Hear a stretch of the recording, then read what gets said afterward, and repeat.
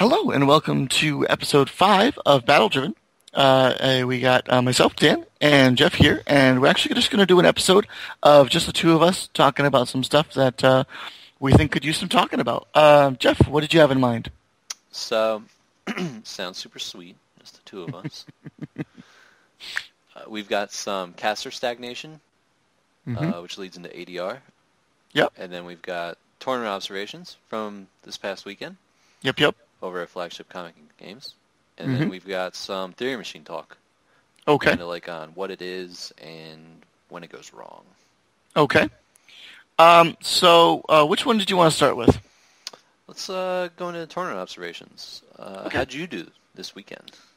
So actually, what was really cool about this weekend was that Jeff and Dan came from Poughkeepsie all the way up to my neck of the woods in Connecticut, coming to Flagship Comics and Games for a little 50-point steamroller.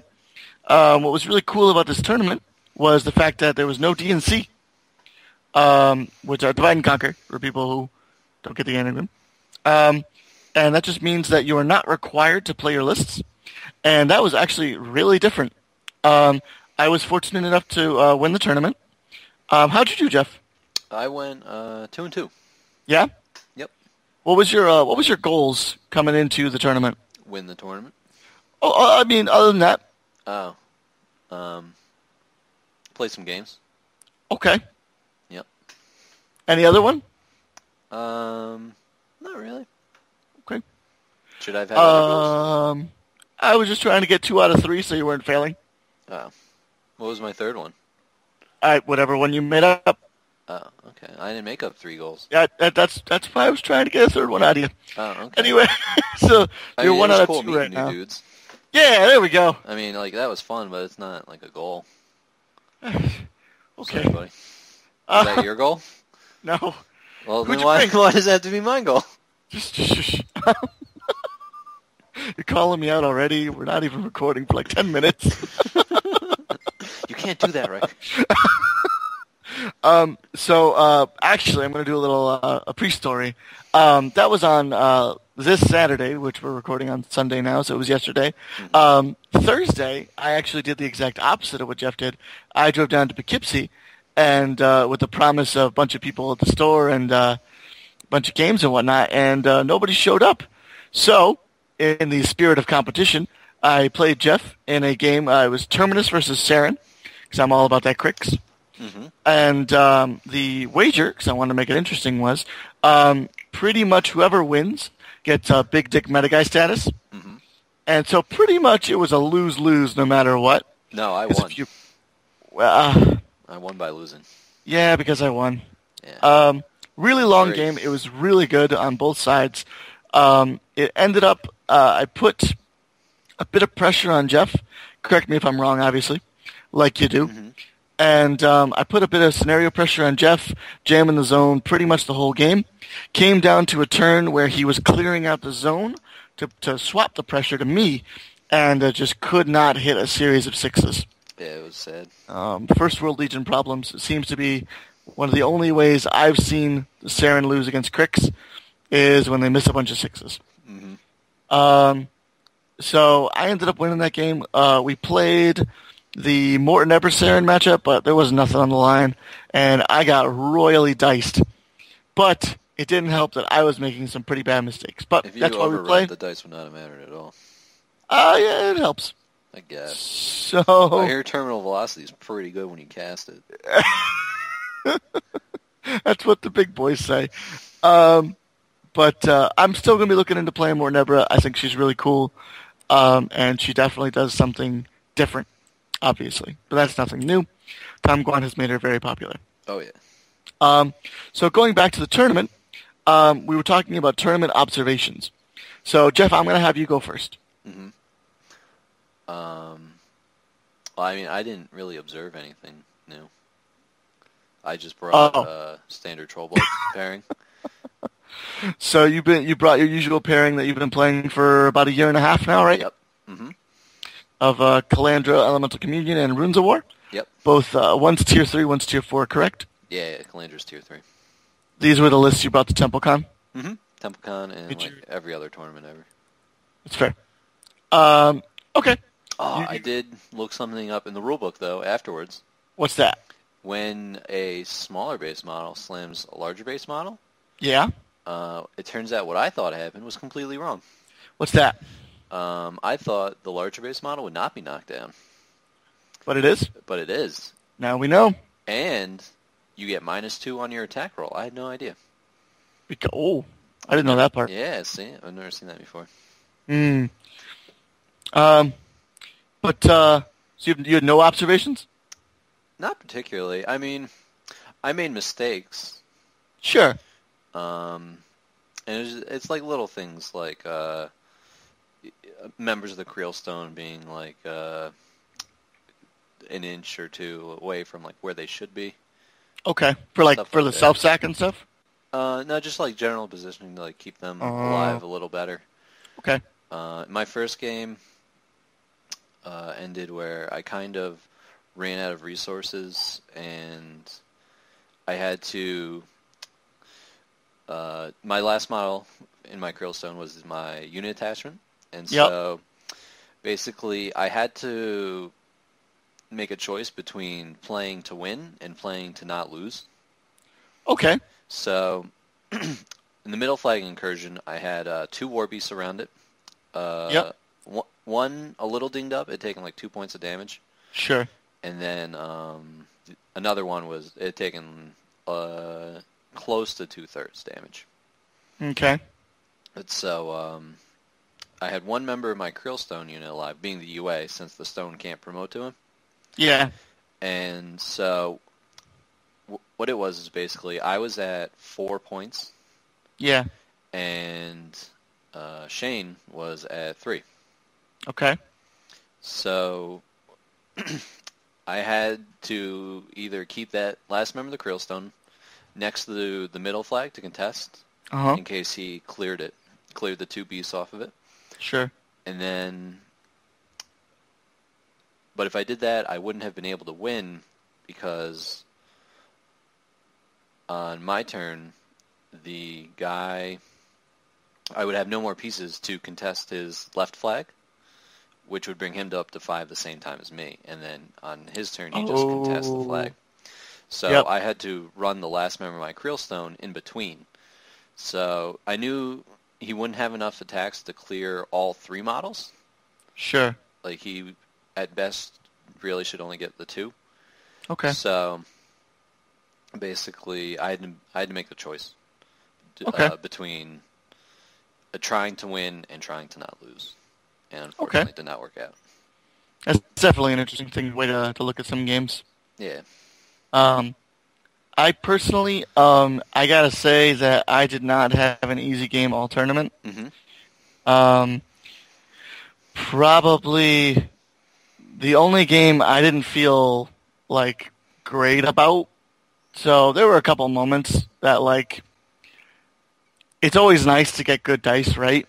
Mm-hmm. Like you never feel bad, but like there are certain moments where you look at your opponent and you're just like, that wasn't supposed to happen. Oh, I know that. So I was playing Ben from the New London area. He's a PG for Sarge's Comics. Sure. And he was playing Xerxes 2, and I played Gatsby 2 every round because there was no DNC. And it's a favorable matchup for me. Battle Engine Caster, my feat is he's very susceptible to it. And it was a spread out scenario as recon. So like the dice, I mean the matchup wasn't in his favor. I'm not so sure recon is really a spread out scenario. Yeah. It's very rare to see the outside flags come into play very often. But with Gatsby 2 and the teleports, it becomes a problem. That's fair, I suppose. I would agree that what I'm saying is a corner case, because there's only a couple of casters in the game with teleport or things like it. But it's definitely something to consider. Fair enough. So we're playing the game, right, and he has 2 min units of Incendiarii, and I engage them with Blood Witches. Pretty good. And he sits there, and he's like, you need, if I take a free strike, you need a 13 to kill them. Very unlikely. Yeah, I like those odds. So he walks away, and I roll a 13. So that kills one guy. Yep. And then he walks away from another one, and I roll a 13 and kill him. I was like, Uh, There you go. like, it's one of those moments, like, you had a plan in your head, like, Mhm. oh man, how am I going to deal with those guys? Okay, I'm going to do this, I'm going to do that. If that doesn't work, plan B, plan C. And then something like that happens, and you're like, okay, it's cool, but, I want a good game too. Yeah. I understand dice are dice. It was already a bad matchup for him. Yeah. And the Incendiary, I get him to even, just because of the amount of infantry they can light on fire and kill and stuff like that. And for me to just roll 2 boosted 13s, it's not likely. Like, I didn't walk away from the game being like, oh yeah, no, everything worked out, everything went according to plan. Yeah. And actually, the final game against Matt Fay, I believe he plays at the Temple Store. Yeah. He plays at Temple. Okay. I just wanted to get that. I want to make sure I got that right. He was playing Ron Hyperion, and I actually, after the game, I thought about it, and I wasn't super sure if Gatsby 2 was actually the right drop. My other drop was Gorshade 3 with the Kraken and the 2 units Cav, and I just want to go on the record and say that I vouched for Gorshade 3. you did. In the matchup. You did. I asked you who you thought I should play, and you said Gorshade 3. And then I realized that I was 3-0 with Gatsby 2 that day. Mm-hmm. So I was like, I'm chips in. Yeah, I mean, if you can play with a Tonka truck, you might as well, right? Right? I mean, how many other tournaments am I going to be able to Gatsby 2 4 times in a row? Probably 0. Probably 0. So we're playing, and I'm like, man, this is actually really bad. He's going to crit, remove all my dudes. I can't feat. This is going to be miserable. He shoots round 1 and doesn't crit. Yeah. Kills 6 dudes, obviously. But doesn't crit. That might be worse. Yeah, exactly. Now I'm like, oh, okay, I had 6 bullets in the chamber. And then the next turn, I'm jamming like I do. And all of a sudden, he goes, and everything's tied up. And he starts killing some stuff, and then he gets near the end of his activation, activates Ron. Pretty much, I think there was just Iris engaged with a Raider? Something stupid like that. Mm-hmm. And that's the only model he has left to activate after Ron. And obviously, Hyperion has Polarity Shield on him the whole time. Yeah. Otherwise, he's going to die. He goes and he chain blasts some witches, and then all of a sudden it, scatters, but it doesn't hit the Blood Hag. Mm-hmm. And he's like, oh no, I didn't kill the Blood Hag. So I ran with one Blood Witch, charged that Blood Witch with the Blood Hag, hit the Dispel on her dagger, on the Hyperion, and then Feat, Parasite, Dark Shroud, one round of the Hyperion. From then on, the game was kind of in my favor, and I ended up winning on Scenario. But it's one of those games where that's what I like about this game so much, is that everybody always looks at the table, and even myself for a very, very long time, I had the card game mentality where just scoop. Yeah. If you just scoop, go to the next game, screw it, you know what he's going to do. Mm-hmm. He's going to do it no matter what. Just scoop, go to the next game. But with the way that this game is designed, I don't want to say it's a bit easier, but it is definitely easier to mess up. I think it is easier to mess up. Or even just make a lapse in judgment, right? Mm-hmm. Maybe, he just didn't think about that at the start of his turn. Mm-hmm. And it just takes that small moment of everything's fine, go about your turn, and then it's too late. I mean, so right now, Magic tournaments are huge. Sure. We're talking 700 dudes in a room. These things are going on for they're spanning multiple days now. They've completely reworked the format. Yep. And so even at that, something like War Machine is still a crazy endurance test. It is. You're looking at these tournaments that they can only beat even a 5-round tournament can end up being 10, 11 hours. Yep. And a lot of the time you're standing. My knees exploded at this tournament. Yeah. You're standing the entire time pretty much. Sometimes there are chairs available. Yeah. It's really hard to play from a chair. Yep. Oh, it's impossible. being able to stand over a table is what's going to allow you to eyeball distances and like get a better feel of what your opponent is doing. The number of times I've ended my turn and then immediately gotten up from my chair. Mm-hmm. It's like, oh, what's happening? Like, yeah. So, and there's something to be said for like games lasting significantly longer. Yep. Like there's a decompress time when you're playing a match where it's like you're playing 2 or 3 games. You have like you're like 2 minutes of like sideboarding and shuffling and all that stuff, and those little breaks do add up. They do. Not to mention, like, all of my games, there was probably less than a half an hour in our combined clock. Mm-hmm. So that there's something to be said for that, too.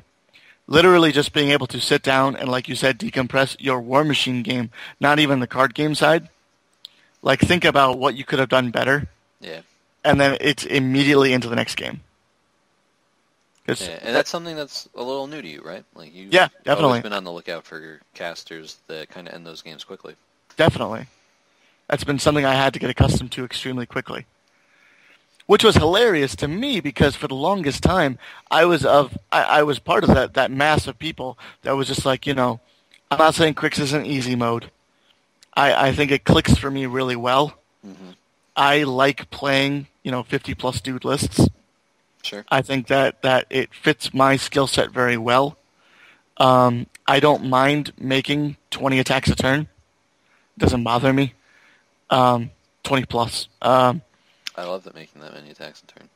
It's great. But what you call it? But it's definitely an endurance test. Mm-hmm. Absolutely. Like I was saying earlier, I mean, people keep talking about how, I played Crix and I just steamrolled this guy. And I didn't steamroll anybody that tournament. Yeah, and so when we were playing our Terminus Saren game, you made single-digit attacks pretty much every turn up until turn like 4 or 5 due to Saren's Blightbringer, the feat, all that jazz. Yep. And something like that really, I think, can grind at you and be really frustrating. Sure. Because you're bringing all these models, but you don't get to apply them the way you want to. And that's just, I think, something a lot of non-Crix players aren't really thinking about, due largely to the pervasiveness of Crix, and how if you don't have a plan for it, you will just lose.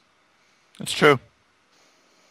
I mean, we can agree. Like we could throw some numbers out and stuff like that. Like if you don't do exactly what you did, like what 3-4 guys take a heavy off the table, pretty easily. Yeah. And this Terminus is not a debuff caster. Like I'm not crippling grasping you. I'm not like doing anything. I mean, Mechanothralls are off 2 on Angelius's. Yeah. It's just hitting. Brutal. That's all. When 7 charge, one of them should hit. Like, and then you just oh no. Yeah, every aspect you take out is an order of activation issue. It just adds one more layer to the game that I have to play. And that's, I mean, what's really cool about that, I think this will be the end of our first topic, but is, like you said before, looking, when you start a round in a tournament, and you're sitting across the table from a Crix player, and you just see a sea of dudes, it's exhausting. Yeah. When you look, you're like, I had to kill pretty much all of those models. Mm-hmm. And like that, a lot of them multiple times. Exactly. That could be a really big deterrent. Now, I'm not saying that there aren't answers. There's always answers. Of course. But when I come to the table as the Crix player, let's say, and I can say, like, what's the thing that's killing the most infantry? If I can take that off the table, do I pretty much run this game? So I'm kind of walking up with a secondary win objective. Where you got to play the game fair. Sure. And some people don't like that. Oh, sorry, go ahead. I think Crix into like the Haley 2 with Stormwell matchup is a pretty good example of that. Exactly. And as the Crix player, that's when I have to zag when he zigs. Maybe I get cute. I bring Bane Riders. Maybe there's a whole bunch of stuff I can do. But I have to answer that then. The ball's in his court. which I'm totally down for. I never want it to be a 60-40 every time in my favor. Mm-hmm. I think it'd be cool. Like, don't get me wrong, but Oh, it's super cool. yeah, I know. Yeah, coming from you, yeah. That pairing is such a fucking nightmare. Yeah, man. What do you do against 11 lights? Fucking nothing. Nothing. Oh man. Okay. So what was our next topic?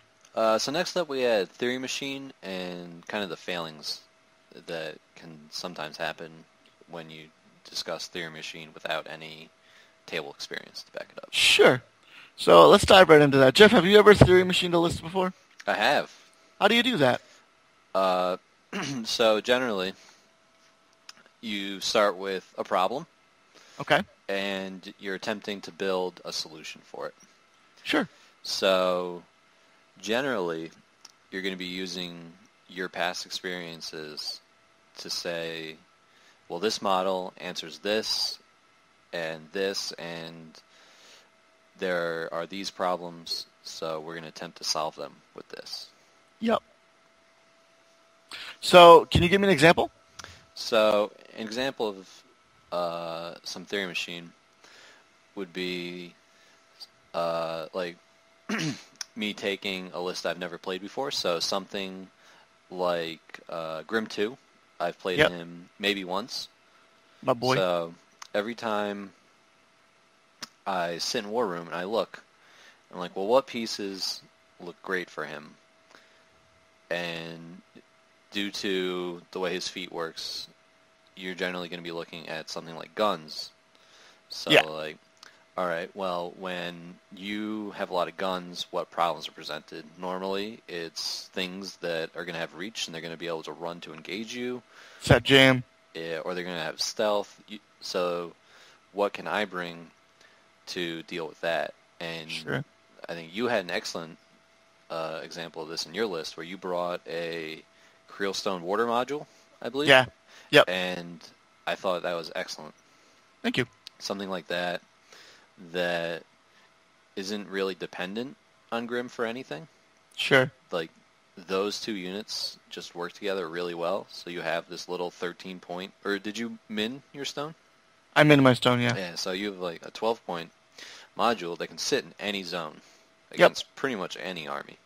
So, using that example specifically, that was a list I was very proud of. Mm-hmm. It was, I believe it was Bomber, no Impaler, which like blew a lot of people away. They're like, why don't you have an Impaler? It seems like an auto-include. I found this was kind of an example of good Theory Machine, mm-hmm. and then I'll go into what my other list was going to be, which is bad Theory Machine.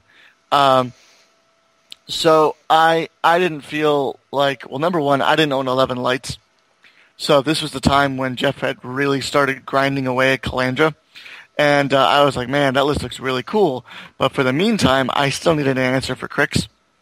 And I didn't really feel like a lot of the lists would do very well against, let alone against like things that were already good against trolls, like say the P. Denny gunline. Mm-hmm. That was a nightmare for trolls. So Crix at this point was kind of in a transformative stage, I want to sure. say. They were starting to introduce like more armor elements. Yep. Like we were starting to see a lot more Kraken and like more Nebra and stuff. So your typical Crix answers weren't quite pulling their weight when you're talking about killing like 40, 50 infantry and then a Colossal. Yep. So that was problem number one for me. Was I need to be able to kill probably I'd say 30 to 40 dudes. After that, you can kind of control the game because you're back to fair. Mm-hmm. And then the other outlier was, can I kill a Kraken? So it was Bomber, Burrowers, full unit of Nis, mm-hmm. and the Max Warders, Minstone, Burrowers. Yep, I think that was the whole list. And the whole idea was that I just wanted little modules that moved on their own. And a Ruin Bear, I believe. Yeah, fill the maybe not. I'm not sure. I went back and forth on that guy. Mortality, I personally feel still to this day is one of the best spells in the game. Sure. You've come back a little bit. You used to say it was the best spell, bar none. Yeah. I'm not And quite then, sure I agree with that assessment. And then I started playing Crix. And anyways, so I would say probably in Trolls. It's up there with like Purification. I can go with best spell in Trolls. Especially what it does for the faction. Yeah. So more times than not, we need to buff, and that's really one of our only. I think it's one of our only debuffs, or one of your debuffs. No, Trolls in it. Pgrim has Mark for Death. Ah, yes, and his feet. Yeah. Okay, so like it was such a big deal to be able to get those Rat 10 burrowers, get on the feet turn with Mark the Target, aiming, and mortality. Like they blew up almost anything on the other side of the table. Yeah. It was insanity.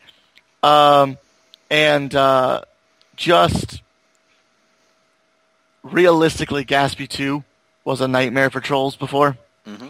It wasn't great, and that list just answered it so well. Oh, I loved watching you play against the Sixius too.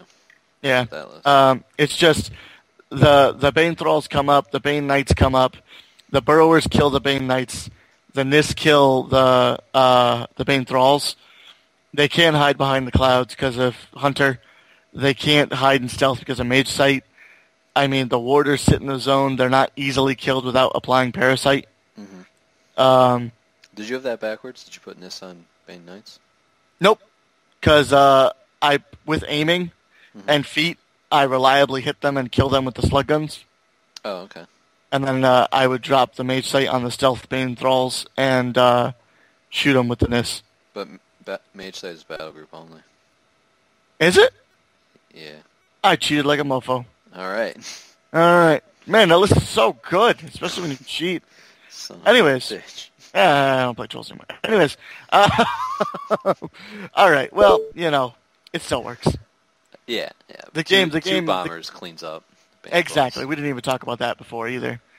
I mean, the game that I'm thinking of where I was cheating, they actually walked up into 5 anyways. Okay. But it doesn't matter. I'm a cheaty bastard. You are. Anybody who knows me, this is nothing new. I think the number one phrase, if you're counting, if you're like a crazy person in counting, pretty sure the number one thing Jeff says right now is, Riker, you can't do that. Yep. Anywho.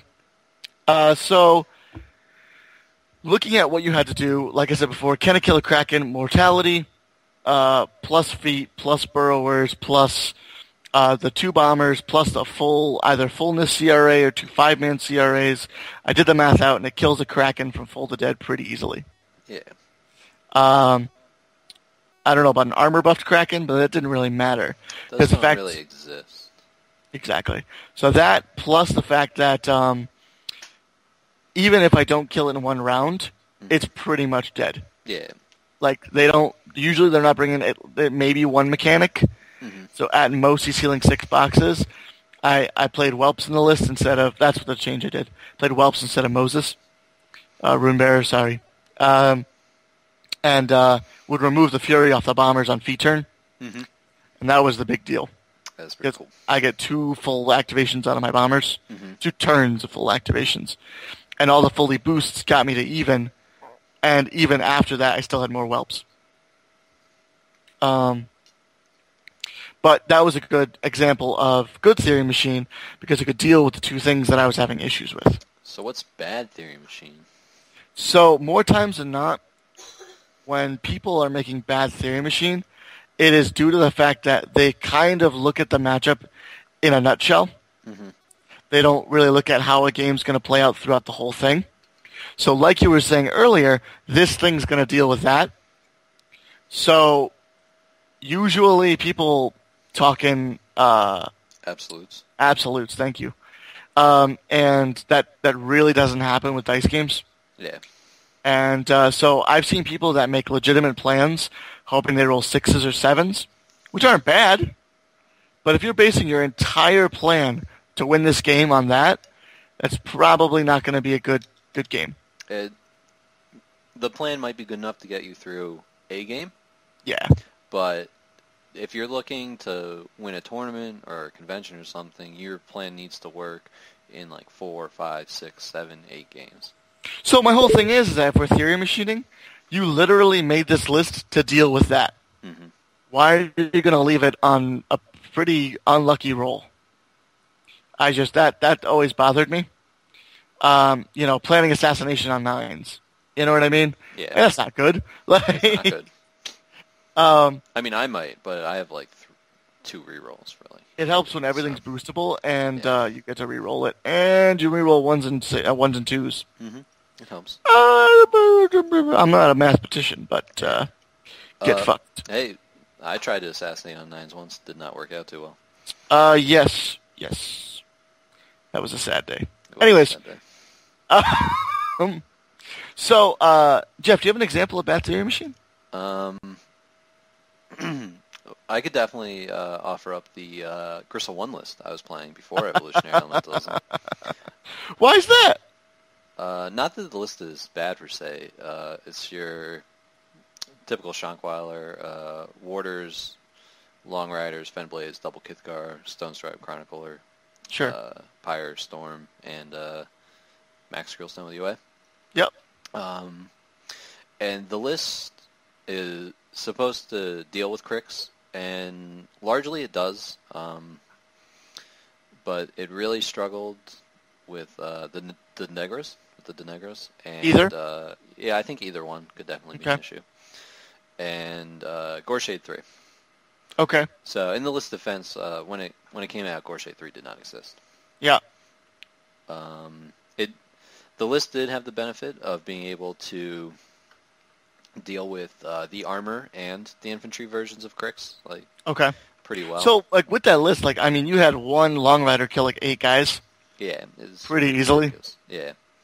But the problem, the major shortcoming of the list, and why I eventually bailed on it, was just the P de Negra matchup. Yep. Is atrocious. Sure. P de Negra backed up by 30 guns is a huge problem. Mm-hmm. So, using that theory machine, how did you come to playing Calandra, as a response to that? So, I sat down, and... Good start. Yeah, when you're thinking, you want to sit, because it's hard. So, sat down, and was like, de Negra is a huge problem for trolls, and a lot of people in the Northeast play her. Yeah, she's one of the more popular casters. Yeah, they play her specifically as a Crix drop, even though their second list is probably also pretty good versus trolls. Yep. If they have P de Negra, that's probably what I'm seeing. Yeah. So I need something where those debuffs are not going to get a lot of mileage. Yep. And where the guns, if they're not going to things that have debuffs, are not going to get a lot of mileage either. Okay. How did you circumvent that? So the way I circumvented that was by putting as many of my activations into multiple different pieces. So we're playing 0 units outside the Krillstone. Yeah. So that each Crippling Grasp or Parasite is only on 1 model. Yep. It's as cheap as it can be. Yeah. Being a 4-point model and 5-point models are the best they can do with Crippling Grasp. Uh-huh. And then anything else is highly resilient to any melee or range attacks thanks to the Krillstone. So, we're also underestimating the fact that everything is AD for the most part. So you are in the zone turn 1. Yeah. That is ridiculous. As a Crix player now, that is bananas. Yeah. If you go first, you pretty much get to aim on turn 2, generally. Which is pretty cool. Oh, God, it's so crazy. I really like aiming when I'm, Rat 4. Yeah, I heard it helps. Yeah. So, a lot of times when, you're at dinner or something like that, you're talking with your buddies outside the shop, Theory Machine can be your friend, and it can also be your enemy. Yeah.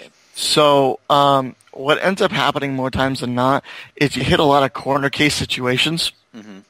where it's like, oh, I want to play this list. And then somebody chimes in, it's like, oh, well, you can't beat this. And you always have to take it with a grain of salt because you need to actually analyze what they're saying. And number one, figure out what level of player you are. And that's not in a matter of skill. It's just, do you travel or not? Are you going to conventions legitimately? And how many are you going to in a year? Mm-hmm. So if somebody's playing like a wackadoo list, like if you only really compete at your local store and nobody has that list, chances are you're never going to play against that list. Now, that doesn't mean that some random guy won't show up to a tournament and bring it, but also, number two, you need to check, is that caster really popular? Like you said, when you were planning for Jenny 1, she is super duper popular in the Northeast. Oh, yeah. Like, at DOI, almost every Crix player had it. And that list in particular. Yeah. She has a lot of builds, but they brought the gun line. Mm-hmm. So with that in mind, it was just insult to injury. You're like, oh, it's a melee orient. I can deal with this. This isn't so bad. Nope, gun line. Again. So with that in mind, like, when somebody's talking about, oh, you don't have an answer for Haley Double Stormwall. Well, not only Haley's very popular, but let's go a little bit deeper. How many people actually play that build anymore? I've never seen it on the table. Exactly. So now you start to figure, is this list trendy? Is it popular? Did somebody just win with a convention with it? That'll make people want to play it. Yeah. At least try it, right? So, and this isn't just a tournament pairing either. This is like how you build a list to its final form. Like, understanding your list better too. Always play bad matchups, stuff like that. But Theory Machine, the number one weakness behind it is people think that if I think this is going to happen.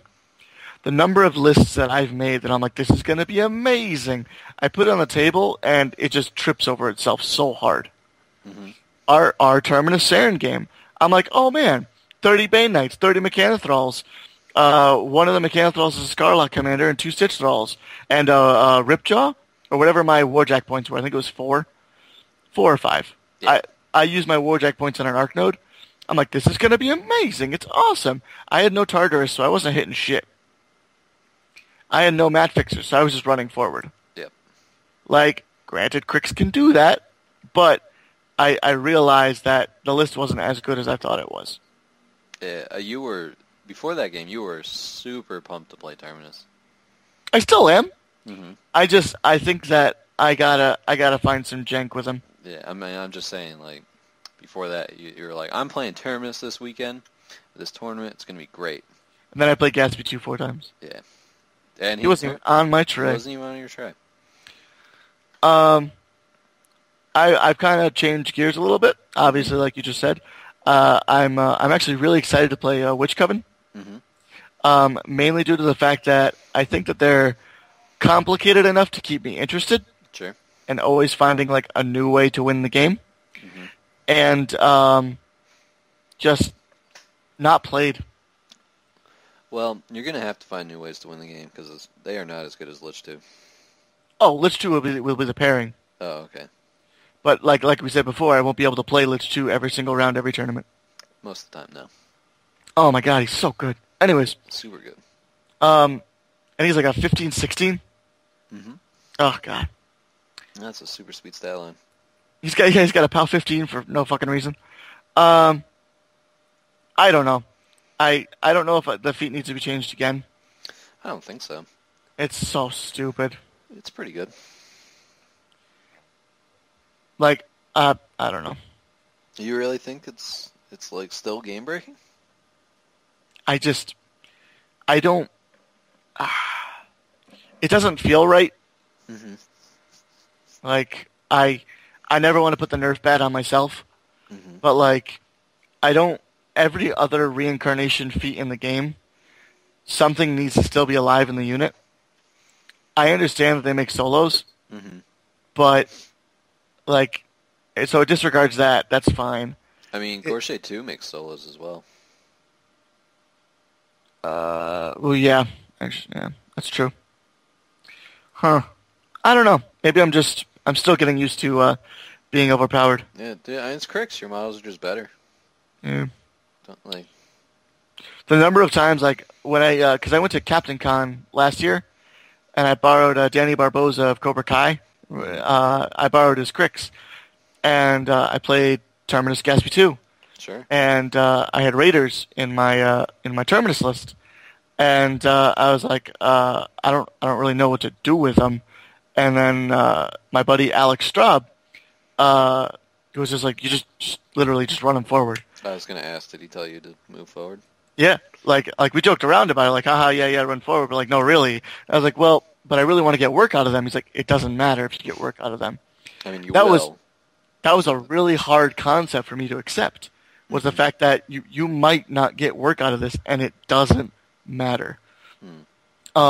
So I think it was 2 episodes ago, you talked about how, coming into Legion and activating a Shepherd felt like unlimited power. Yeah, godlike. I had one moment at the tournament. It was actually against Matt Fay. He came up with his Nis, and he shot my Bane Thralls. 6s to hit, 6s to kill. Pretty good, but he still needs 6s. He just goes blah, blah, blah, blah, blah, blah, blah. Pretty much hits almost all of them. Kills almost all of them. Sure. I don't make a tough check. If I do, he's smart. He's not, he got to the final round for a reason. He attacks it again. Attacks it again, right? Yeah. Well, he knows that they got the auto get up and stuff like that. Yeah. And so I have maybe 3 Bane Thralls left, and I'm like, man, that really sucks. It does suck. You just lost like 2/3 of a unit. Yeah, and I'm like, man, they weren't cheap either. They were a lot of points. 11 points. And then I'm like, oh, I have a Bile Throw there. So I was like, activate the Bile Throw. Walk up, purge. Yep. So you get to trade your unit, for a unit. but then you get your unit back Yeah. for a little bit on your feet turn. It was one of those, like, I was just like, wow, I just picked up a unit in this. And the entire game, I'm sitting there like, man, how am I going to deal with them? They're Def 15. Tartarus can only curse one thing. Yep. Like, I need 7s with curse. That's not great. And then I was like, ooh, I killed 9 of them. No big deal. Yeah. But yeah. So I don't really have anything with Theory Machine. Do you? Put it on the table. I don't think so. That'd be my biggest advice. Yeah, definitely. Playing something is going to give you a lot more to think about than just thinking about it. Exactly. And the other thing, I guess, to summarize it was just take it with a grain of salt. Have a backup plan. More times than not, if you try to cover too many things, you end up only having one plan for each one of those things. And then if one of those fails, you're just up shit's creek. So what was next? So next up, we have caster stagnation, which kind of ties into ADR a bit. So Jeff, you came up with this topic. Why'd you want to talk about it? Yeah, so this is something kind of like floating around in the Trollblood Facebook group right now, which I read pretty frequently. And so right now, trolls are kind of at a point where the same casters now are getting played over and over. Sure. And I feel like complaining about it is a bit of a trap. Okay. At the end of the day, if you want something to be in Masters, you have to put it there. Yeah, agreed. And I really feel like, for trolls anyway, the amount of casters you can do well with is a pretty sizable amount of them. Sure. When we're Yeah, talking, pretty cheap, stable. yeah, when we're talking about being able to play like Runes of War or Meat Mountain, and then pairing that with something like Grim 2, Grim 1, Calandra. That's a lot of options. That's Sure. more than a good amount of factions have. Like, I mean, talk to any Khador player. But even like you kind of even shoehorned yourself there a little bit, right? Mm-hmm. So you just said Meat Mountain Runes, but then you get even deeper. You got Borka 2 now. You got Doomy 2. Yep. I mean, Charlie. What store does Charlie play out of? I'd say Complete Strategist. Complete Strategist. Sure. I mean, he played Doomy 2 forever. Yeah. You know, won hardcore tournaments with him, won regular tournaments with him. Like he's I mean, lights out. Like, and he does a similar thing that the Meat Mountain and Runes of War do. Yeah. And Trolls are in a really good spot right now where yeah. you as long as you're building towards an archetype, Yeah. you can definitely do well. I mean, but like even before, when people would joke about trolls, like, oh, haha, Gunbjorn, him and Double Highwayman now is legit. Oh yeah. Like, whoa. You'll definitely be able to build that for some decent matchups to pair Exactly. well with something. So I agree with you that trolls are in a great spot right now. Mm-hmm. But like, there are factions that aren't. What if you had to pick one, what would it be? I think Khador players are really feeling the struggle right now. Why do you think that is?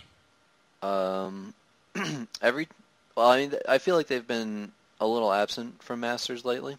Sure. I mean, they started off Mark II maybe stronger than anyone with Iron Flesh. Yep. That spell just like won games. Just cast it, I win. Yeah. And now whenever you see them, it really feels kind of like they're just riding on the back of Butcher 3 almost. Sure. Not to say that like no Khador player is winning just because of Khador 3, but it's Khador 3. or Butcher 3. He put the faction on his back. Right. But it's really hard to find a player that doesn't have Butcher 3 in the pairing. Sure. And Using Charlie as an example again, I mean, he's kind of like the mad scientist that we just know, and whenever we get to talk to him, it's always like eye-opening about these wonky lists he pulls out. He puts them on the table, and he's an example of good theory machine, where like he puts it on the table and it blows your mind away. But for him, like when I watch him play Khador, you know, he'll play Irisk 2 and P-Sorsha. Mm-hmm. It's very much trial and error for Charlie.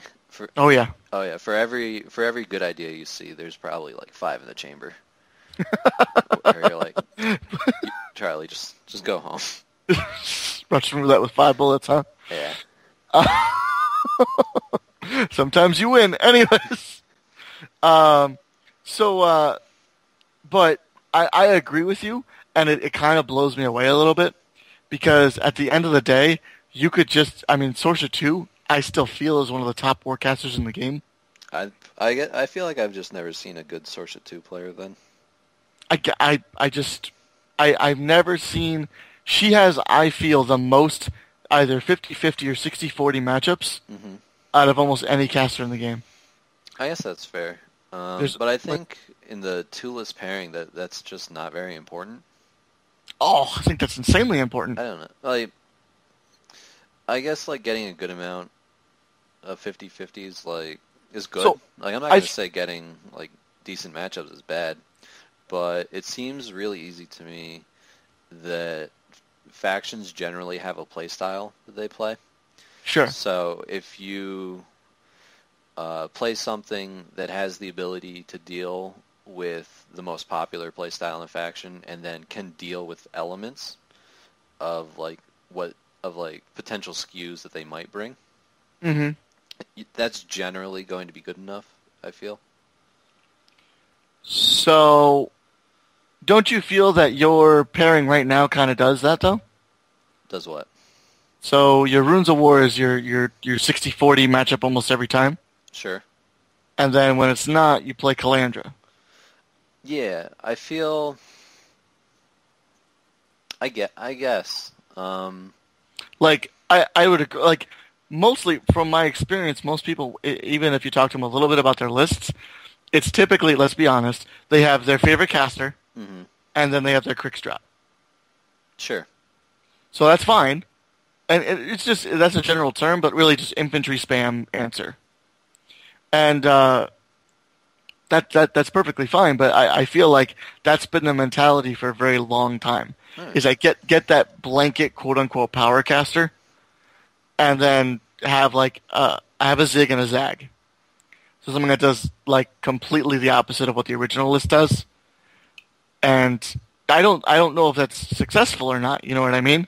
Mm-hmm. But that seems to be the way that people build a list pair. All right, so I can see where you're coming from then. So you're looking to use Sorsha 2 as like a foundation, Exactly. and then your second or third caster, if you're playing Iron Gauntlet, is Yep. going to just augment her matchups. And it's Exactly. either going to be designed to like funnel pairings into her, or just like pick up your loose ends. So a really funny one that I don't understand why people don't play this every single game of every single day is Butcher 2. That tier is still dumb. It is pretty good. Typically, I mean, a lot of factions literally still to this day don't have an answer for it. Mm-hmm. And the worst part about it is that anything that's going to... So, let's say Haley 2 Stormwall Mm-hmm. is the answer to that, right? Or at least this person's answer to that. Sure. They're going to walk up, they're going to covering fire, they're going to keep their storm wall alive, yada, yada, yada. Sorsha 2 rips a storm wall off the table. Mm-hmm. Very easily. So now we talk about the zig and the zag. Khador, they have, I mean, it's weird because if I really had to say a faction that has the most 50-50s, I'm going to say Menoth. Sure. Just because of their flat denial. Yeah. But with Khador, they're so all-comers all the time. And moving to your point, I feel if there's any reason they get stagnant, that's the reason why. Mm-hmm. Because they just... You bring these casters, you have your 60-40s. That's why people, I feel, are playing Butcher so much. Number one, because he's still new-ish. Yeah, He's been around for what, like a year now? It'll be a year at Gen Con. Okay. Right? Like, so not even. So I mean, you got people like myself that are playing Gatsby 2. Mm-hmm. I mean, he's been around for a lot longer. Yeah. And so I don't think he's going anywhere. Personally, I don't think he's that good. You kind of have to do like mental like gymnastics when playing against him a little bit. Yes. Just because like his threat is so strong. Yep. Like we saw one game this weekend. Derek was playing against Butcher 3. Yep. And he left a model in the zone. And triggered a Corbeau move. Like, normally, you put models in zones, right? Yep. But just, like, one little thing like that, Butcher gets Corbeau move, 3 extra inches, done. Mm-hmm. Game over. And that's super weird. Especially against Khador. Mm-hmm. But it's one of those, like, he has been out for almost a year. So people have talked about the 1 or 2 tricks he can do. Yeah. And past that, if you know that, he doesn't do anything for his army. Yeah. That's where you start to get those casters that really blow up. Why does Haley 2 have so many builds? Because her things don't really target. Yeah. So, like, I mean, they don't have to be friendly faction. So, like, she can Deadeye just anything. So she can build herself so many different ways. D-Cell still protects them. Right? Mm-hmm. Just double checking that real quick. Probably. Yeah, close enough. Her feet protects them. You know what I mean? It doesn't say friendly faction. Yeah. So it allows for a lot of design space when you're building your list. So when you have somebody like Butcher 3, literally it's who can solicit Butcher 3. Let him go hog wild, like just bananas. Mm-hmm. And I've just found so many times that Butcher 3 has to get frisky. He has to come up. He has to start casting Flashing Blade. Yeah. Like his army just does not get it done. And then he dies. Yeah. My game plan against Butcher 3 pretty much never changes. What's that? Since I'm dropping Calandra into him, Sure. my plan is always kill the entire army. Yep. Because they have no mat fixing. They have no POW fixing. Yep. So it's just Iron Fang Pikeman under Starcrossed. It doesn't end well for Iron Fang Pikeman. Does not. So Once his 20 infantry models are dead, he has a Warjack and him. Yep. The Warjack tends to die fairly easily, or Well, yeah, when you have slags. just never relevant because the slags will just kill it. Mm-hmm. So it just tows into a zone. And then Butcher comes in, kills like 6, 7 beasts, and then I feat, and we kill Butcher. Yeah. And if it was something like I Rusk 2, I Rusk 1, Butcher 1, I'm looking to play a significantly longer and more difficult game. Yep. Just because they bring tools to make their infantry so much better. Exactly. But these casters don't see a lot of play. Why do you think that is? I think the ability of something like Butcher 3 to gotcha and That- pick up easy wins Yep. is a big deal, even though I think once you climb higher and higher, you're going to need to rely less on gotchas. Sure. Not only that, those casters you listed after Butcher 3, they require you to play the long game. Mm-hmm. And a lot of people, especially, what did I say earlier? The American meta wants the game over by turn 3. They want to be either in a completely dominating position, where, like, I have to clear the zone to win the game, or they want to be killing your caster. Typically, in my experience, when you get to turn 4, people don't know what to do. Yeah. That, I feel, is where the experienced players come out. That's definitely something I've noticed. At the tournament we just went to, like I said before, I didn't have an easy game the entire time. A perfect example was Shane, when I played Shane. He played Iron Mother, and that's a real problem for me. He had Ground Pounder, he had an AoE 4 gun, he had, lucky shots, he had everything just under the sun. And guys were coming back with the Enigma Foundries. I couldn't really reach them, and we had to play a knockdown, just slog. And, I'm looking at the table, and I have one Bane Knight, one Blood Witch, and I'm just, I need to piece together a turn that, I look at the table, I have a Heavy and an Enigma Foundry in my zone. The Heavy's messed up a little bit, maybe like half dead if I remember right. Yeah. And I need to decide whether I'm going to feat or not. That's a big decision. And I'm like, I have a couple Bane Thralls, I have the Raider Captain, I can Parasite the Heavy. You know what? I'm not going to feat. Yeah. The dice cooperate, and we talked about it later. He says, oh yeah, if you feat, you lose that game. And I sit on the other side of the table, I'm like, I wonder why that is. He floods the zone with models. I can't clear him out. Yeah. And I was like, oh man, that would have, thank God, right?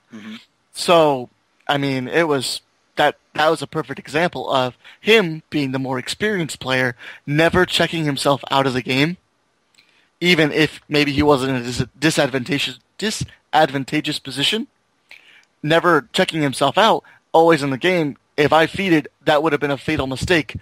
An hour and 20 minutes into the game, I had a lapse in judgment, and he takes advantage of it and snatches that game away from me. Yeah, watching that game, it got to that point, and at the start of that turn, I go in my head, if Riker feats here,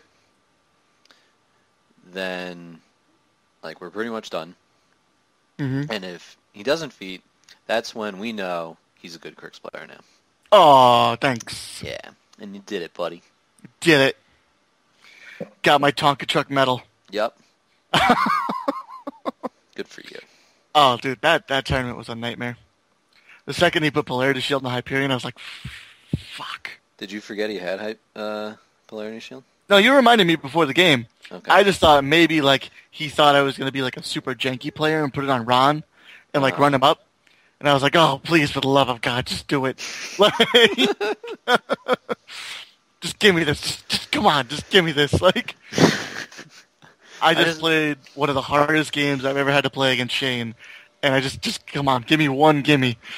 Why can't I just be Zek for 5 minutes? Why can't I run my Blood Hag up, Bilethrall Purge against a unit of Errants with Harbinger, and my opponent just scoops? At 4 a.m. they scoop. God damn it. Like, rage. Anyways, yeah. So, what were we talking about? You not Stagnation. Eating. Yeah, that too. So, when I look at Crix, really, funny enough, you don't see like any of the casters. Mm-hmm. Well, I mean, every caster in Crix is like good, right? Like, yes. It was hilarious because like I'm on Twitter a lot, and you can follow me at Daniel Raker1. Nerd. And you fuck yeah, dude. I was pissed I couldn't get my name. I had to put a 1 next to it. I was like, what the fuck is this shit? Who the shit is Daniel Raker? I'll fight him for the name. Whatever. Let's go. But please, if you have Daniel Raker, just the name. I would prefer not to fight you. You can have it. But He's anyways, a big dick meta guy asking people for Twitter handles. Right? Like, come on, man. Big, just swinging it around. Anyways, and I was watching as some people are at Adepticon right now, and they were playing the spell draft, and they're like, "Oh man, this cast is pretty good."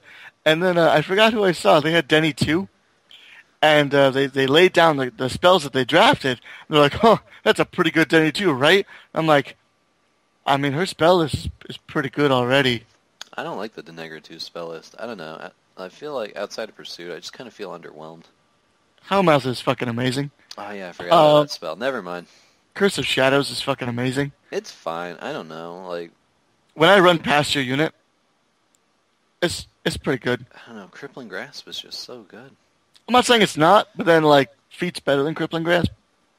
I mean, do you think the Denegar one would be better if you switched their spell cards and kept the Feat? No. Okay. Do you think Denegar 2 would be better with the Denegar 1 spell list? Yep.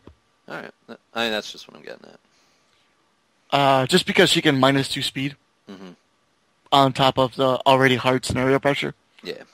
So like run an Arc Node turn 1, shoot Crippling Grasp, boost it because who cares? Imagine Body and Soul with Crippling Grasp. No. Please? I will not. I am so glad Body and Soul exists as is, because the first time I read it, it was Denegar 1. Parasite on that, and Crippling Grasp on that. Oh my god.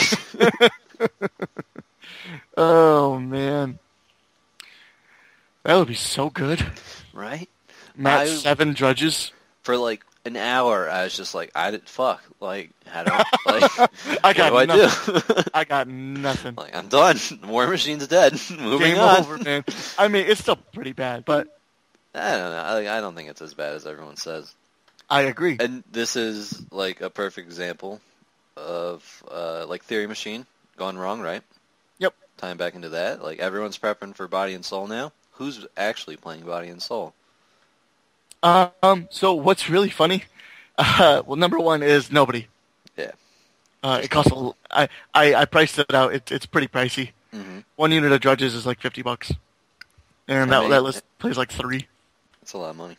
It is. On top of the like $100 Bane Knight units. $85. I don't know, man. Doesn't matter.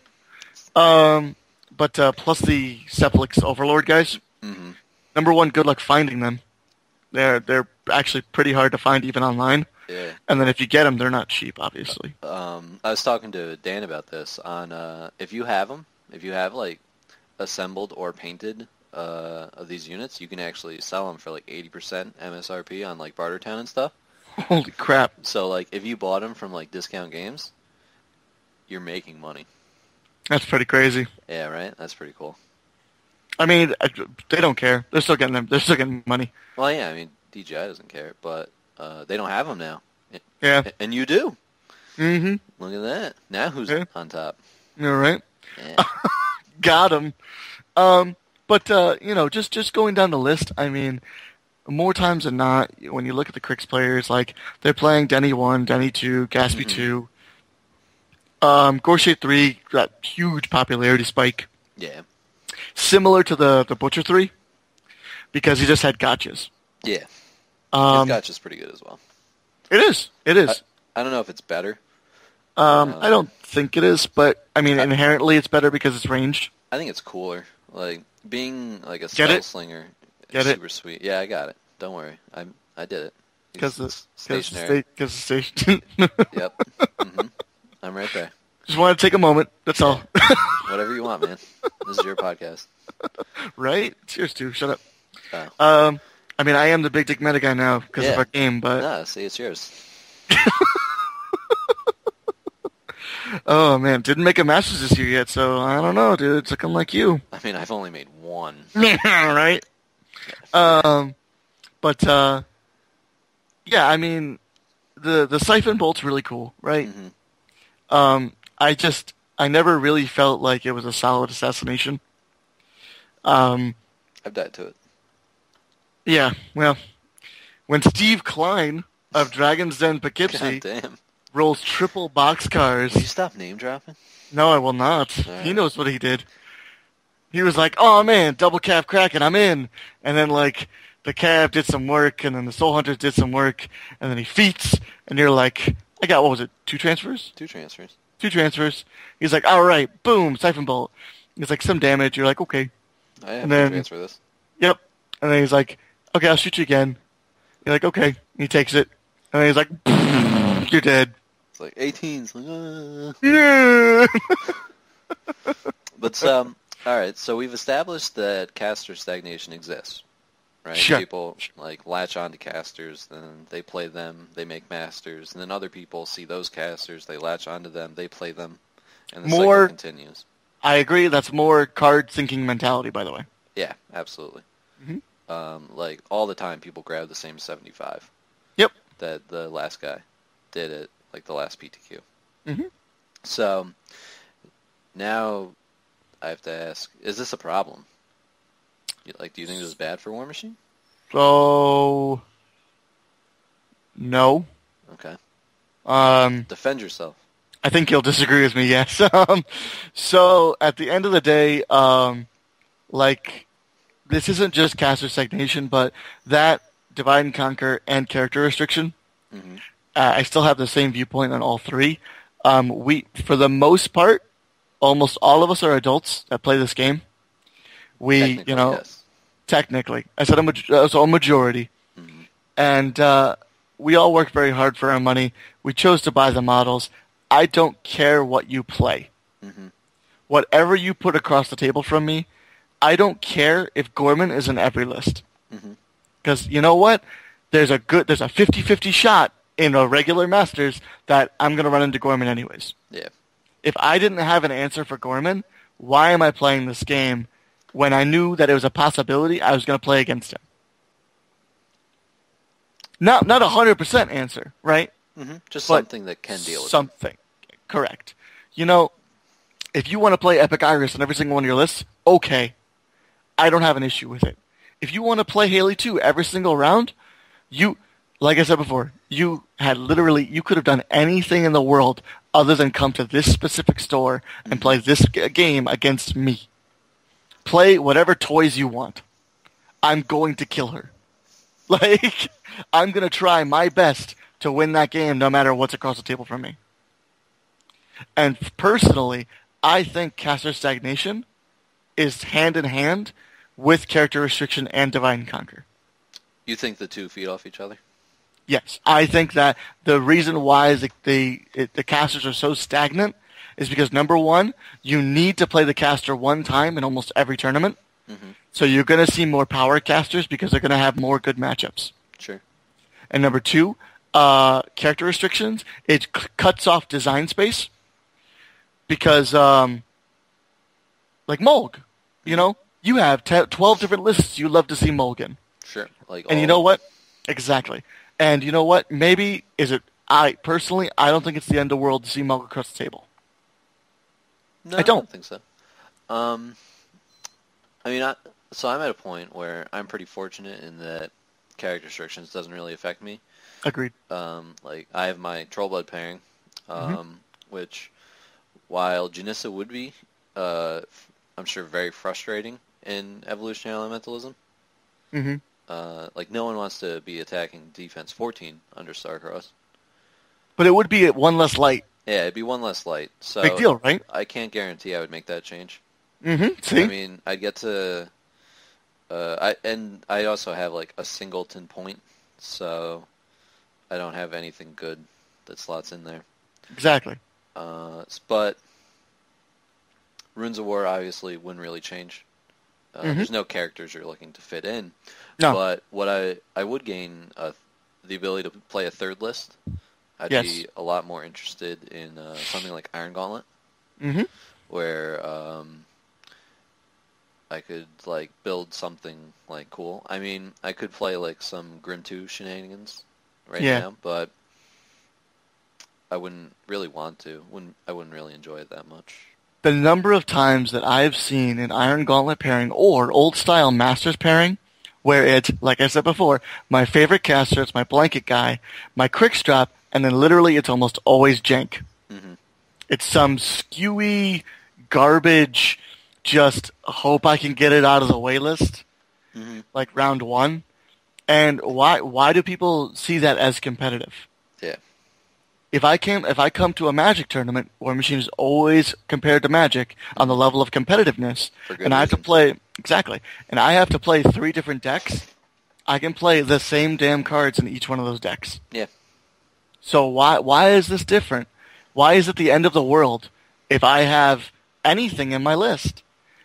And I mean, like, I'm not going to go on the bandwagon and just say, you know what, my favorite format personally would be time turns with one list, 15 points of specialist. Sure. I think that would be great. It changes the construction of your list. I've found more times than not. Some people they're proficient enough with their list they can play whatever they want. I watched Tom Hoffman play Doom Reaver spam in hardcore at TempleCon, and it blew me away. It blew me away. He's activating 56 something like that Doom Reavers in 7 minutes. It's crazy. Perfect spacing. It blew my mind. I watched a Peace Guard player play 75 models, no problem. Saying go with 2 minutes left. Like, granted, he's just running forward, but, I mean, he's making sure he's out of blast. He's making sure, Scar is safe. He's like, woof. Oh, it's ridiculous. I mean, even if we're talking about, 2 seconds to run every model, yeah, it adds up. It does. That 2 seconds is probably, sloppy. Yeah. If you're not incredibly well-versed in the list. Exactly. So, I don't know. How do you feel about my opinions about the stagnation being hand in hand with the characteristics in the DNC? I'm not totally convinced that removing DNC and character restrictions really changes anything about what casters people bring. Okay. I think a lot of the mentality is that people are doing well in Masters with these lists, so to get the best odds, I should be playing these lists. I think part of that is just, we're in the information age. Okay. You never saw this before with big tournament games before the internet was out. Everyone's talking. So, but War Machine's also never really not been in the information age per se. Sure. The internet's always been here. We've always had the ability to talk to each other. And as the game matures, progresses, and the community shifts harder towards competition, yeah, everyone's going to be playing what gives them the best odds to win. I mean, there's really no reason not to.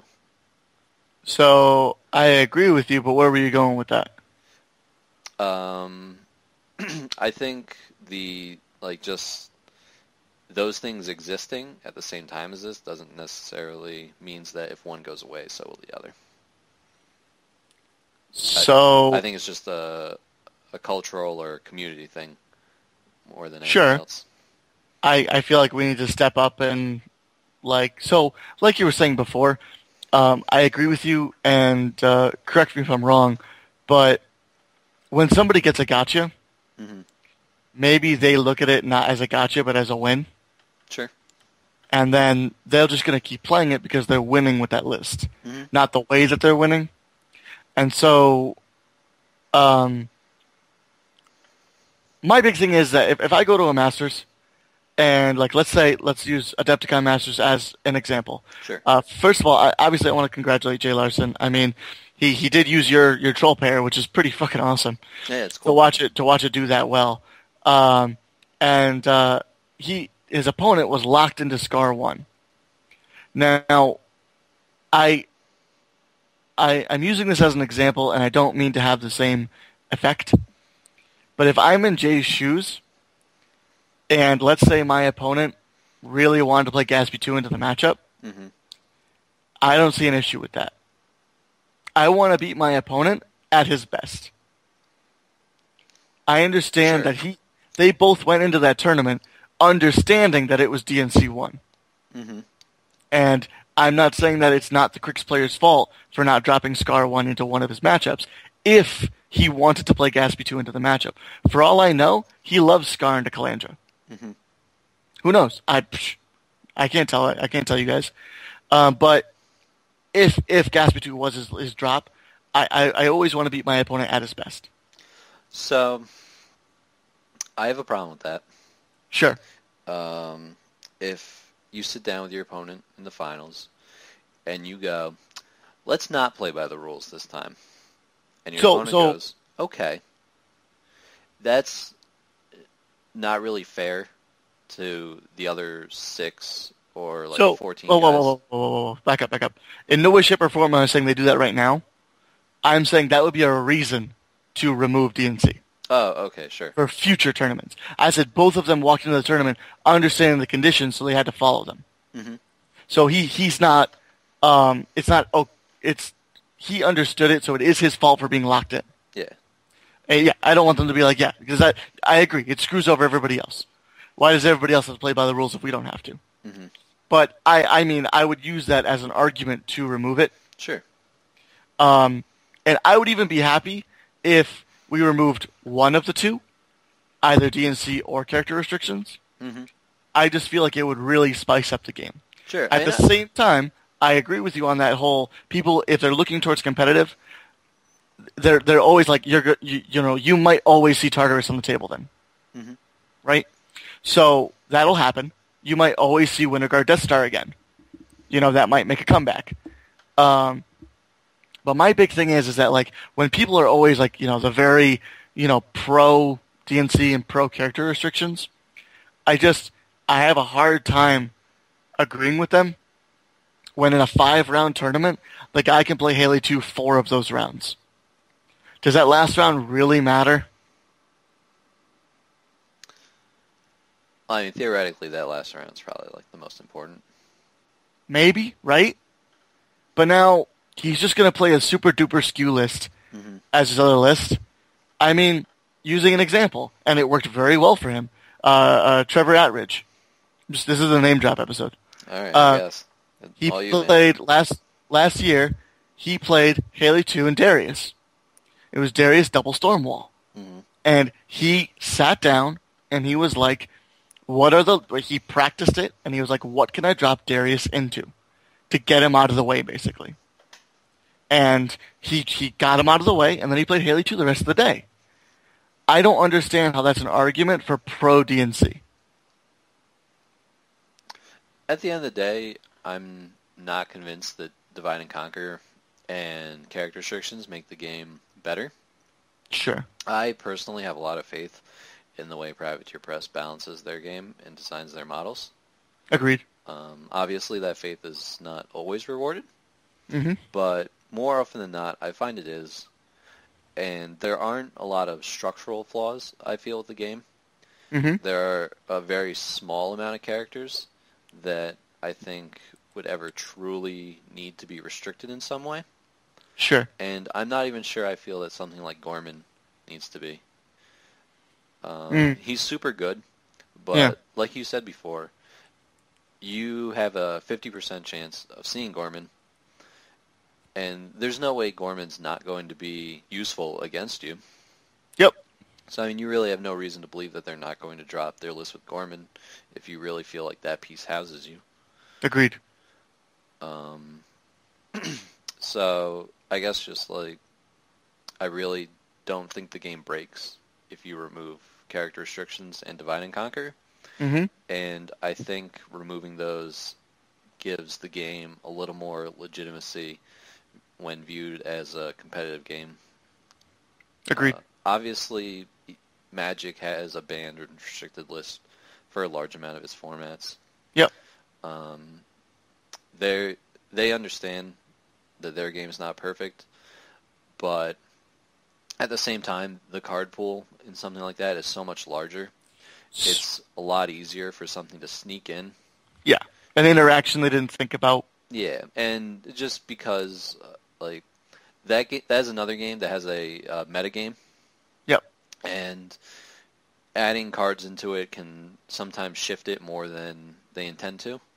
Mm-hmm. And it's really hard for models to do that in the same way. Yeah. So when you're looking at the game that Privateer Press builds, because of the lower pool to draw from, it's a lot easier to see these interactions, and frankly, I don't think there's anything that's killed the game. Mm-hmm. There's been tons of Magic cards that destroy competitive play. Yep. And they receive bans and restrictions fairly quickly. So, I mean, at the end of the day, there's a reason we're playing War Machine and we're not playing Magic competitively, right? So there's that. Plus, I mean, I'll even play devil's advocate for myself really quick. Sure. My big thing is that I can see the counter argument where people would say, literally, you're only going to see Haley 2, you're only going to see Denegra 1, Gaspy 2. And at the end of the day, my final argument for that is, what would be different? Mm-hmm. Nothing. When I look at a Twitter feed of a convention, if it's a Signar matchup, Haley 2 is being played. It's Haley 2 versus this, Haley 2 versus that. Yeah. You were going to say something? And if she's not being played, she's most likely, 9 times out of 10, she's the second list. Oh, yeah. Yeah. She's going to be there. But that's a small bubble. Yeah. For that faction. But you can do it with every faction. Mm-hmm. It's a Legion player, where's his Veil 2 list? It's fine because those casters are really good. Mm-hmm. And they can be really good, and that's fine. But you know what's really cool? When you can put Typhon in both your lists. Maybe that guy plays Veil 1, Veil 2 with Typhon in both. Mm-hmm. That's just, it's different. Who's not playing Fist of Halak Mordekar right now? It's hard to argue against it, right? Yeah. If you want to win a convention, that's just a flat good pairing. And you know what? Tiberian wants to be in both those lists. Yeah, I think you can definitely make an argument to see him in both. And the fact is that what's great, I think, I mean, we have no sway on anything, obviously. Yeah, we don't actually matter. A single-digit podcast. Anyways, I mean, I just think that it would drastically affect list construction in a positive manner. Mm-hmm. You'll get people that are playing those janky casters. Why? Because they can play all the characters. Yeah. How are you going to feel when you can play Ruin in both lists? Probably pretty good. Pretty good. The best Warjack in the game. Yep. Just anything you can think of that would just be, amazing as a character. I mean, what's going to happen when I can play Durag Wraith as a turn support guy and another list for Soul Hunters? Well, I mean, so, what if we just take away character restrictions for everyone but Krix? I mean, okay. Yeah. But I like Deathjack. I'm sure you do. I don't like Deathjack. Why don't you like Deathjack? He's Def 13. Just shoot him. Did you not hear the number 13? Is that the magic number for you? I mean, it's higher than 11. Am I gonna make an entire Def 13 army and you're just gonna pull your hair out? Well, I mean, no, because I'll aim or force blow you or something. Exactly. But, Def 13 is just too high on an armor 19 heavy. Don't worry, he can't heal, bro. He can. He can, Breaker. He can. It's not okay. It's not okay. Good thing he doesn't cast Crippling Grasp, right? Thank God Ruin can't heal. Good thing he can't Hellmouth. Hellmouth is probably worse.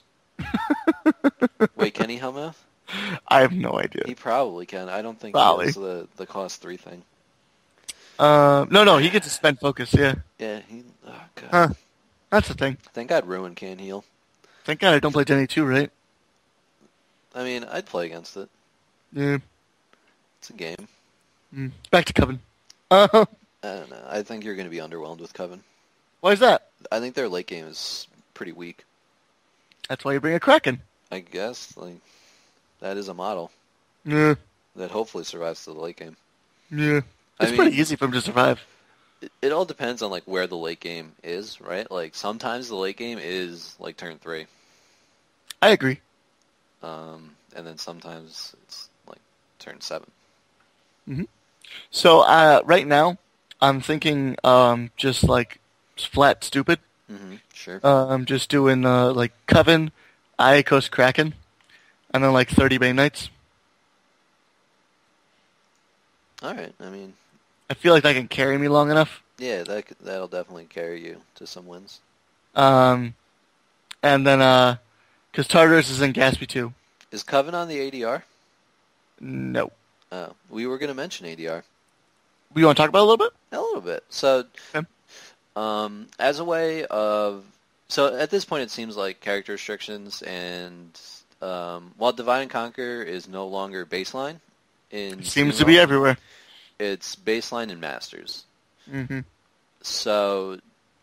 And the Masters is really, I think, what people want to be playing. Of course. You play Steamrollers to get into Masters when you're at conventions. So, does ADR do enough to spice up which casters are being played? No. No? No.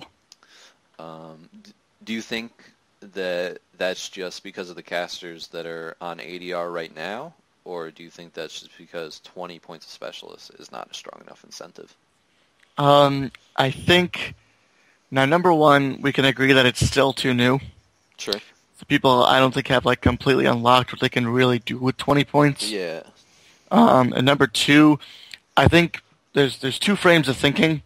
Number one, it's really hard to get the right point modules to a point where you might actually make a suboptimal list just to be able to sideboard out stuff. And number two, a lot of people are just build a 75-point list or whatever, you know what I mean? That does not work. It does not work. Now, for some factions, the dice fall and it all works out. But for the most of us, if you don't have a solid 1-2 point option that you're okay with taking out of your list, it's really hard unless they're exactly 10 point or 11 point things that are easy to swap out. When we're talking about switching units out for other units. Yep. It's just a lot of people just kind of nonchalantly talk about it. Yeah. Oh yeah, I'll just swap out this for this. And, that might actually negatively affect the list. Don't get me wrong, I like the idea of ADR. And I think, obviously, some factions benefited a lot more from it than others. So a good example, everybody talks about, is Trolls. People can play a regular pairing in Trolls and just have 20 points of specialists. Yeah. The Doomshaper 2, Grim 2, it's pretty good. It is. And then you also have access to Jarl and Gunbjorn, who... Jarl's always been, decent. Yeah. And Gunbjorn, with the new releases, has definitely gotten a lot stronger. And can Agreed. stand on his own legs. But pretty much the only way that I've heard people talk about ADR, effectively being used, is just either a super, super niche unit. So, circle swapping in Druids for anti-magic against Legion. Or, a Pureblood for Blessed. Or a Colossal. Sure. They're just I have a Colossal in my sideboard. Can you deal with it? No? Throwing it in there. All right. So ADR, instead of, is just not a good enough draw, you'd say. So, yeah. All right. So Hungerford and Hacksaw sit down with you. Sure. Because you're on a podcast. Why not? And they go, okay, we can't change character restrictions and Divide and Conquer in Masters. Yep. Sure. We take it out for regular Steamroller. That's fine. what do you do? For that ADR? Anything. Like, what do you do to try to attempt to fix? Spice it up? Yeah. Simplest thing in the world. Give them 15 points of friendly faction specialists. Give them 20 points. Just, my biggest thing is that I don't like 20 points. I don't like the Trojan Horse Colossal. Sure. Where they're just like, it's there, no it's not, LOL. If you make a Colossal and you bring it to a fight, you're committed. Mm-hmm. But my biggest thing, what's the number one caster people always go to? Haley 2. You can't give Haley 2 15 points of specials. You can't give Haley 2 10 points, 20 points of specials. It's broken. That's ridiculous. I agree. But why? Because she has all those utility mercenaries. Mm-hmm. Almost 9 times out of 10, what would you see in your specialists? You'd see Gorman. You'd see Iris. You'd see, all the usual suspects. Ayana and Holt. Stupid crap like that.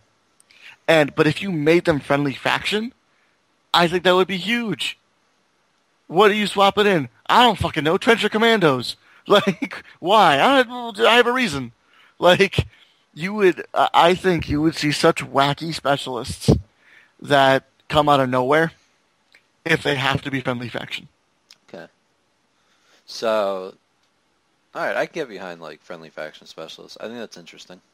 It's different, right? Yeah. It's not reinforcements. That was crazy. I never liked that was reinforcements. Basically, it was play your cav unit, right? I guess, yeah. Yours is 11, so you never really played it. I like my cav unit, but yeah. I actually never really played with reinforcements. Yeah, I don't know. Because that was a variant, right? Or was that baseline? It was it was depending on the scenario. Okay. If it was a flank scenario, you got reinforcements? I never remember deploying. I must have played with them. I just can't remember it. Maybe it was just that terrible. It was really bad. It was basically every single flank game, you got a free charge of cavalry. It was just, they come on, they charge something, and then they probably die. I mean, I was playing Legion at the time, so maybe I just always did put Raptors. Oh, that would be super good, actually. Let's bring this back. Oh, no.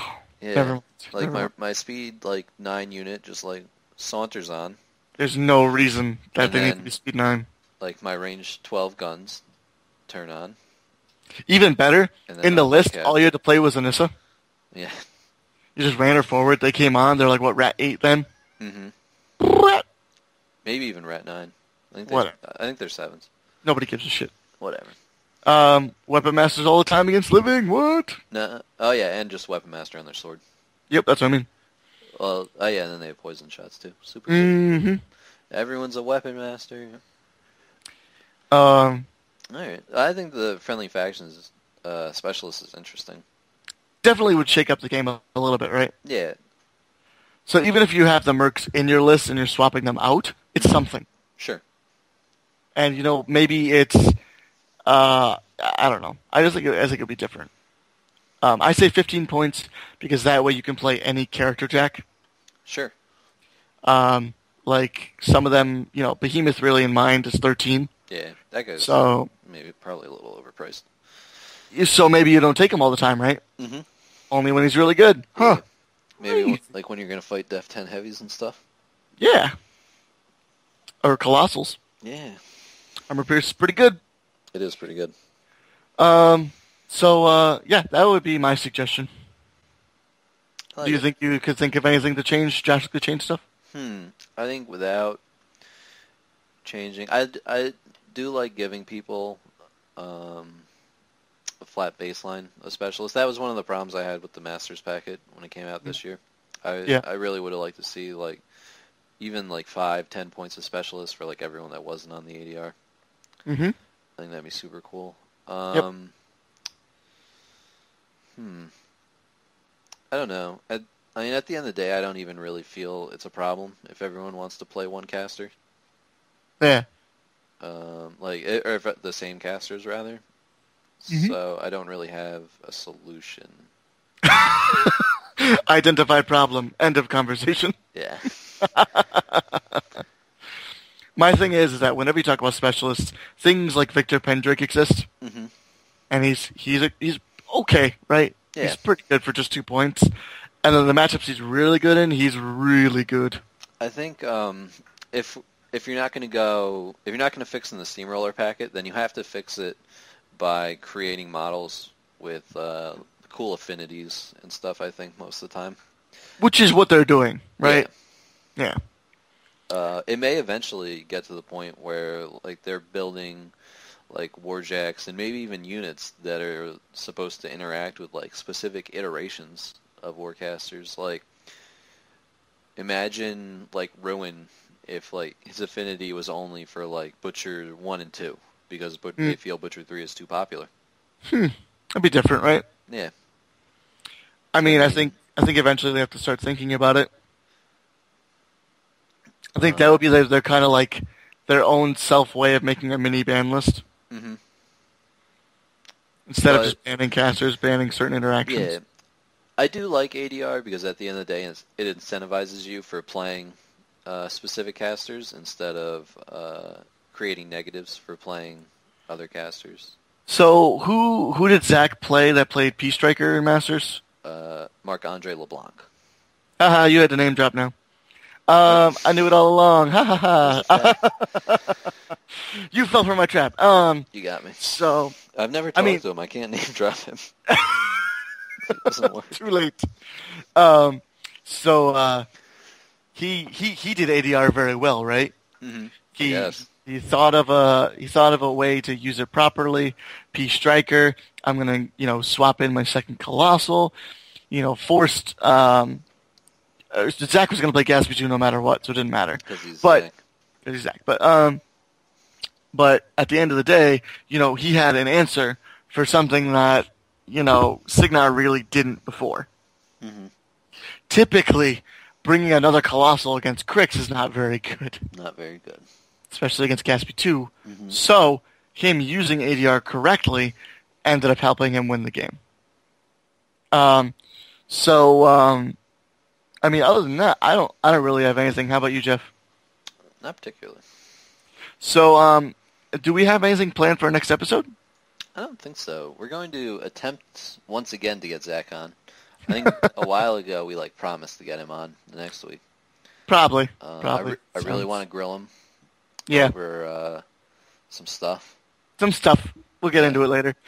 Well, that'll probably be our Crixisode. Yeah. And Jeff, while we're recording, I want to talk to you a little bit. I had an idea. Maybe we have an email, correct? We do. What is that email? It's probably battledriven.podcast@gmail.com. All right. So either way, even if that's wrong, we'll post it on our Facebook, and I'm gonna actually I'm gonna ask for a little bit of feedback. I mean, some of the people that have listened have messaged me on Facebook. Be sure, if you want, you can friend me. And if there's anything you want us to talk about, or if you just want to talk to us about War Machine or really anything, I'll open my door and I'll be happy to talk to you guys. And if there's anything you guys want us to talk about, like a topic or something like that, let us know. And I'm more than happy to oblige. Oh yeah, the podcast is the smallest amount of talking about War Machine we do. We're constantly going back and forth over stuff pretty much all day. Pretty much. I know Riker has to keep his phone on silent. Yeah. Because if he doesn't, the ringing will just kill his battery. It's true. I went from 89% in a 4-hour shift at work to 42 because you guys kept pinging me. We're just talking. Son of a bitch. And yeah, so feel free to talk to us. Yeah. And I don't know. That sounds like an episode, right? Yeah. If there's anything anyone ever wants to discuss, you can just post it. Or anything you want us to discuss, on the podcast, you can just post it on the Facebook. Yep. And we might just chat about it a little with you there too, and then discuss it in a little more depth on the podcast.